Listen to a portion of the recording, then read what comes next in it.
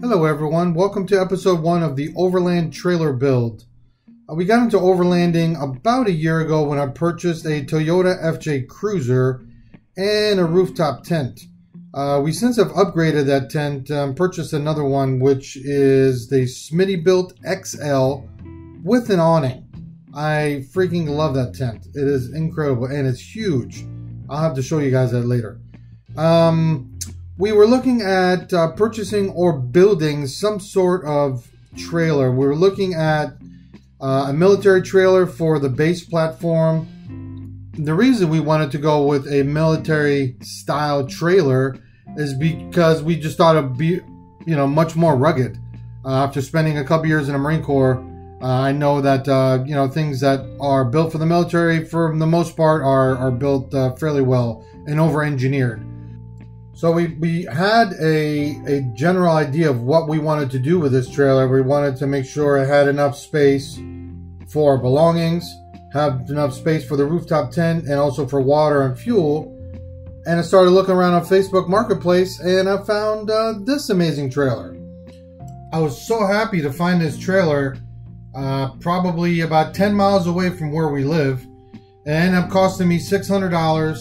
I fell in love immediately when I saw it. I said, this is what we are going to use to build our Overland trailer. It just looked like it needed a little bit of work, a little bit of love, maybe, bust some rust and obviously a new paint job and potentially new tires and maybe a new axle. But for the most part, this was exactly what we were looking for. And like I said, I was very, very excited to get started. Hold up.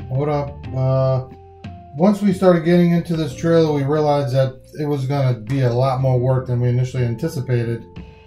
We were going to have to sandblast the entire thing, also probably rhino line the entire thing because of the amount of rust that was on it. And we were going to have to swap out the entire axle and get different types of tires. So we came up with a completely different game plan, and this is what we decided to do. My friends Matt and Andrew from Little River Metalworks in Goldsboro, North Carolina came up with this idea. They found a service body that used to be part of the Tom Warner cable fleet and just said, let's just build our own trailer and build everything from scratch underneath and then just use this and repaint it. It has a lot of potential, and I'm super excited about this route. Yeah, this trailer's got incredible potential. So many different things that we were thinking about doing, when it comes to storage and kitchen and all that stuff. This right here is the mock-up that Matt made. That was the exploded view, kind of showing you how the trailer is actually set up and how they plan on welding everything together. We are going to have a lock and roll system for the hitch, and I'll show that to you a little bit later. I just wanted to, rotate it a little bit and just show you how, how we plan on setting this up. On the top, you see the tent, and this is all to scale. And it's assembly time. Super happy about this phase because we took a long time planning all this stuff out, but now we're actually starting to build it, and I'm super pumped to share that with you guys.